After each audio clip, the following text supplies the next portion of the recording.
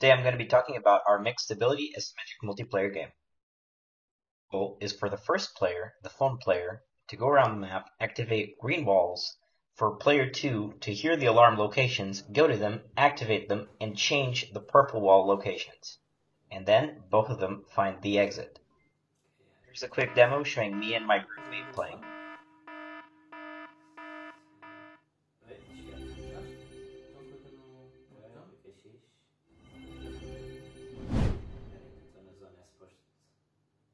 Ok, já cheguei à saída. Olha, à saída? Já.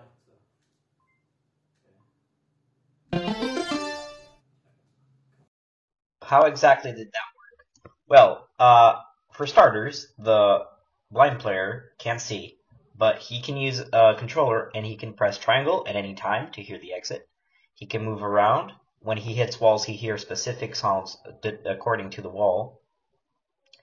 And he can, when he reaches alarms, by the first player activating an alarm like he just did, he can go to that location and then press X to activate that wall.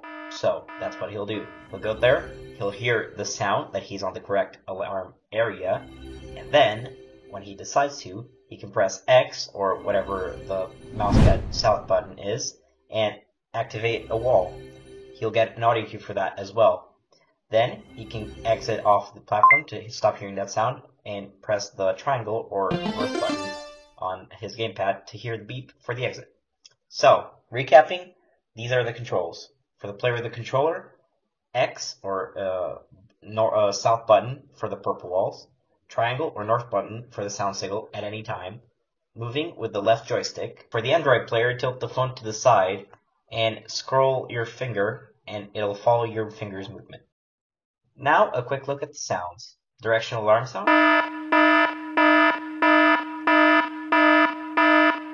the alarm area sound,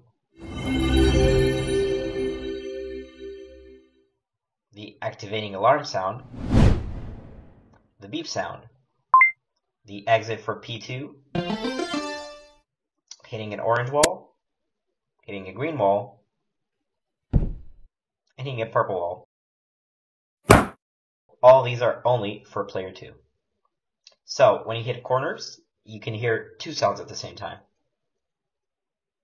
And the main issue with walls was that it's directional, but since the sound comes from the middle of the walls, on long walls, it doesn't always look or sound well. Levels were heavily simplified. The levels were all designed on paper, but some of them actually ended up being designed on Unity itself, and these are the final maps. Thank you for watching.